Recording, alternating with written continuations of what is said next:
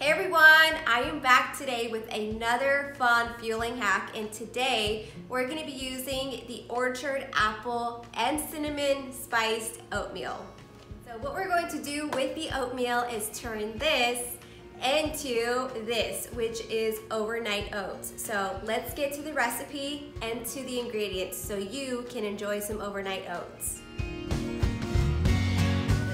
I am using the orchard apple and cinnamon spiced oatmeal, so 2 packets of those. You need 2/3 cup of unsweetened almond milk, and we're gonna need a 1/4 cup of plain low-fat Greek yogurt, but today we're using non-fat plain Greek yogurt.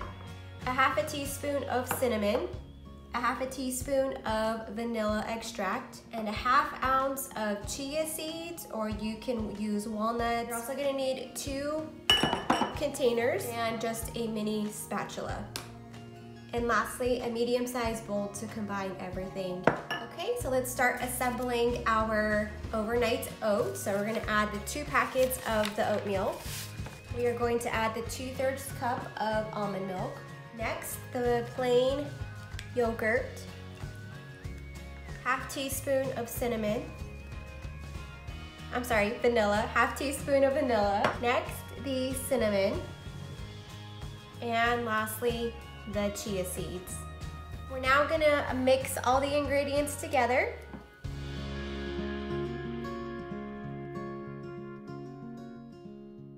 Okay, next is to add our oatmeal to our containers.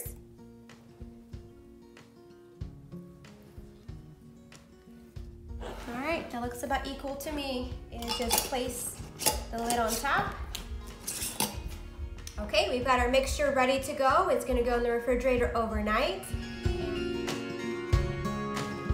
All right, so now for the taste test of the overnight oats that have been in my refrigerator overnight. So let's give this a try. So this is what it looks like. And a spoonful.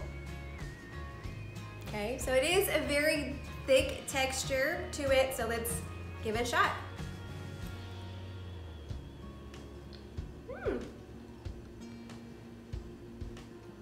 Not bad, it's really good. It has, you can taste the cinnamon, you can taste the vanilla in there. It's very thick, so I can definitely see this very filling. If you were to have it as like your first fueling or later in the day, you know, save some time in the morning, make some overnight oats so that you don't have to take the time to microwave, or basically just to save some time in the morning. So this is really good. Give it a try, and everything will be linked in the description below so you can count everything on your plan, the condiments, everything that I used. And as always, thank you so much for tuning into this video, and thank you so much for all of the support. If you really like this video, give it a thumbs up. And if you haven't yet, subscribe to my channel, as every week I will be posting some recipes, tips, and of course, if you've been following along on my health journey, I will be posting weekly updates on how I am doing. All right, guys, and of course, if you are new to this page, send me a message in the comments and I will be saying hello back. All right, guys, have an amazing day and an amazing week, and I will see you guys in my next video.